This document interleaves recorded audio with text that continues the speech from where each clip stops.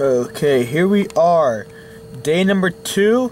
You could, I don't know why it's stupid light keeps going on and off. But you can see the white part has got a lot bigger, almost covering the entire yoke, which is good. We should maybe really tough, but tonight we might be able to see our heart start beating tonight. And then tomorrow, probably this time tomorrow, we should actually see some blood vessels going and some nice heartbeat action going on and some of that fun stuff.